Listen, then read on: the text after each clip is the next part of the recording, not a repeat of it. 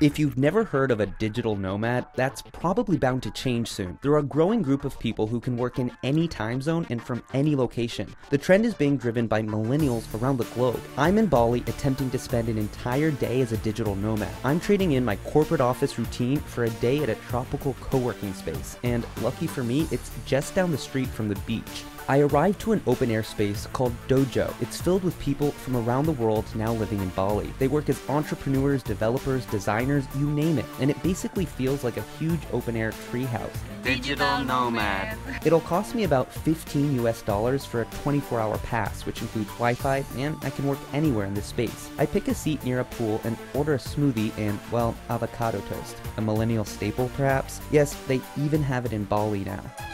After a few hours, I'm ready for a change, so I move elsewhere. I meet a few expats.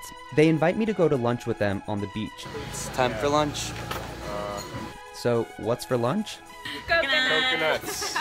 Cassie and Shay have been global digital nomads for 4 years now. They're originally from the US and Canada and have lived in Bali for the past year. All the work you normally could have from California, you can do right here. Oh, for sure. I feel like if anything, we're more productive here. When I'm back home in the States, like specifically in Orange County, I feel like I'm always in my car.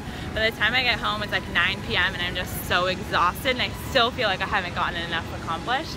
Not only are they personally living embodiments of digital nomads, but their entire business venture revolves around it. They started the Bucket List Bombshells, a company which helps millennial women build an online business while traveling the world. They do this by providing online courses which teach skills like website design and digital marketing.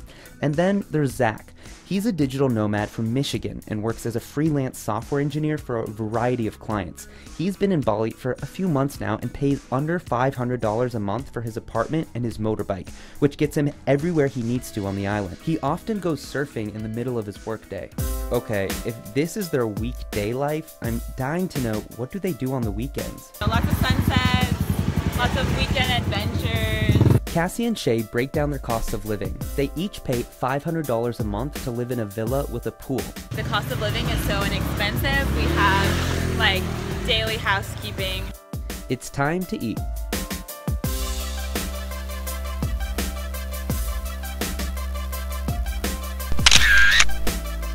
Alright guys, I gotta go have a massage at 1:30. Enjoy. See ya! Ciao. Wait, You're going for a massage? I thought you said you have a meeting at 1:30. It's like the same thing. That's what you tell your clients. Massage meeting. Alright. Nice to meet you. See ya, it was nice meeting you. okay.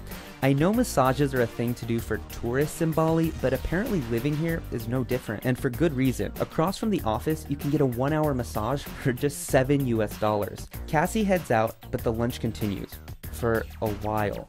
And by now, I'm getting antsy. I still want to try surfing, but I have a conference call at 2. I can't remember taking a lunch break this long since my days of doing internships. At last, we pay.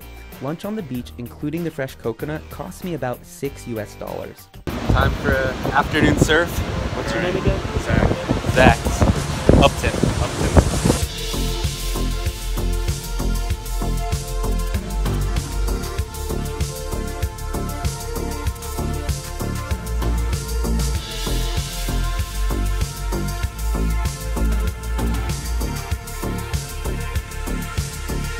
Okay, I'm not nearly as good as Zach, but he has a lot more practice. After a long day of working, it's nice just to come and paddle around and get your blood flowing.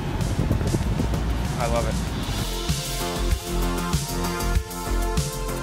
It's time to go back to the office. Back to work. Back to work. We make our way back to the space, and I set up at another new spot. The afternoon is filled with more work, and even more coconuts. At about 5 p.m., I'm interrupted by a sign from one of the staff members. Every Friday night, the community of digital nomads here head to a beach bar to kick back and relax. Eventually, I pack up myself and head out to meet more people from the co-working community. With the boom of tech companies like Airbnb and Uber making consumers rethink the value of home and car ownership, I'd say the growth of the digital nomad lifestyle makes sense. But unfortunately, I don't see it happening for me anytime soon. So for now, I'll have to trade the coconuts for coffee and give up walking to the beach for waiting for the elevator.